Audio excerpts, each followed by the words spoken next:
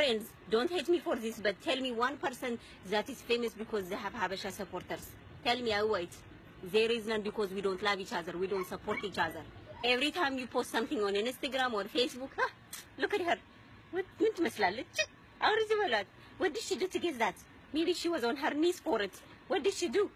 It's always negative. America person see fire in you, they see potential in you, they put you up there, okay? They put their money to get you up there. But us, we drag each other down. We gossip. We freeloaders. We don't do nothing for each other. Positive people that don't deal with Habesha get famous. For example, Nipsey Hussle, The Weeknd, the king of entertainment, AG Entertainment. These people got famous because they don't deal with Habesha, okay? But we claim them. Oh, we know them. Kill me if it is not true, okay?